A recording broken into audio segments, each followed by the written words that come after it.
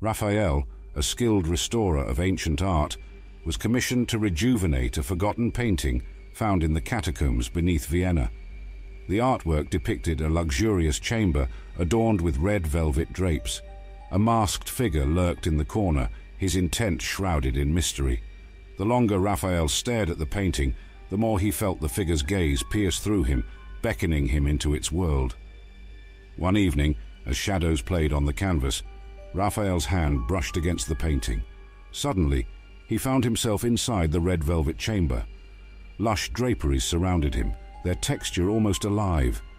Somewhere, the faint, seductive strains of a violin played. As Raphael wandered, he stumbled upon clandestine gatherings, masked revelers whispering secrets and trading forbidden artifacts. Each room bore witnesses to indulgences of the senses, wine, music, and unspeakable desires. Yet the masked figure from the painting always remained just out of reach. Desperate to unravel the enigma, Raphael found himself drawn to a room where a forbidden dance of passion and power took place.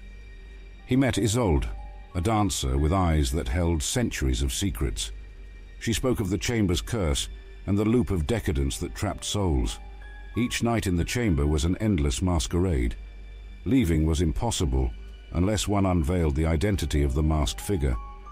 Together, Isolde and Raphael embarked on a quest through the ever-shifting rooms, seeking clues about the masked entity's identity. They encountered lovers from history, doomed to repeat their tragic tales, Cleopatra, Salome, and more. Yet, with each revelation, the pair realized that the masked figure was not a person, but an embodiment of insatiable longing. To escape, they had to resist the allure of the chamber and acknowledge their deepest, darkest desires. One night, in the heart of the chamber, Raphael and Isolde confronted their own reflections, revealing raw, unmasked truths. The chamber began to crumble as they faced their fears and embraced their truths. The endless masquerade started to dissipate. With newfound clarity, the duo navigated the maze of rooms, each step leading them closer to the painting's entrance.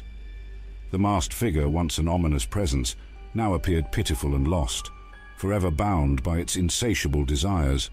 Hand in hand, Raphael and Isolde stepped into the painting, emerging in the real world, forever changed by their ordeal. The painting, however, was altered. The masked figure was gone, replaced by two intertwined forms, a testament to their journey. Raphael, with a newfound respect for art's power, decided to keep the painting, a constant reminder of his adventure and the love he found. Whispers of the painting's magic spread, drawing collectors and curators, all hoping to experience its allure.